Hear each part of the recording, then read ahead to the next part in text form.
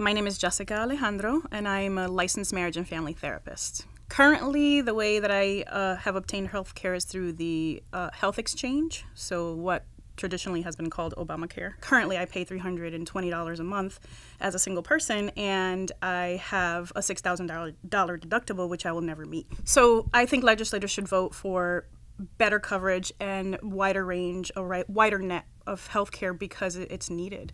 We are people who are trying to do something good for the community. I know I am. I went into my own business so that I can serve people the way that I believe they need to be served, not the way that companies or agencies or this kind of very archaic way of treating people. I wouldn't mind paying $320 a month if I had a lower deductible or no deductible. That would be amazing, and lower copays, because it's still, when I go to the doctor, I have to pay a $40 or $50 copay along with a $6,000 deductible that I'm never going to meet. So if we could have something like that, I wouldn't mind paying what I'm paying now. It's just doesn't seem worth it when I'm paying $15,000 a year and still have a $6,000 deductible. So at the end of the day, I'm paying $21,000 for healthcare when I'm an independent business owner.